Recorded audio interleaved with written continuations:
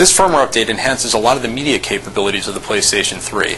The main feature of this is a feature called the photo gallery. And after you do the update, you'll find that in the Photos section. So basically, if you go over to the Photos section, you'll see a new icon called Photo Gallery. And we've pre-installed this, but after you install the firmware update, you do have to install the Photo Gallery. This is an option, so you don't have to do it, but if you'd like to do it, it's a little over 100 megs, so it doesn't take a lot of time.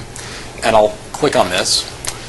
And while this boots up, I'll tell you about some of the other enhancements in 2.60. We've added support for DivX 3.11, and we've also allowed guest browsing for people who aren't members of PlayStation Network for the PlayStation Store.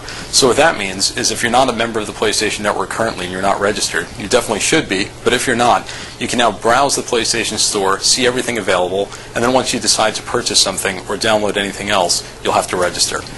So we're in the photo gallery. So the photo gallery is a great new way to enhance the photos you have on your PS3. It's a great way to sort and find all of your photos and a great way to display them. So once you're in the application, there are lots of different ways to sort your photos. As you can see here, I can scroll along this list, which is in date order, but there are plenty of other ways to do this using the power of the PS3. For example, you can sort by the relative age of the people in the photos, sorting by smiles, landscapes, colors, sorting by the camera that you took the photos with. So lots of different ways to find your photos. Once you find photos, you can easily drop them into a photo album section, and then by hitting the R1 button, here we go into the album section. Now, it's important to know all of the existing photo features on the PS3 are still there. So the slideshow features as well as the playlists are all still on the PS3 where you remember them. But this is a nice new way to take advantage of showing photos on your PS3.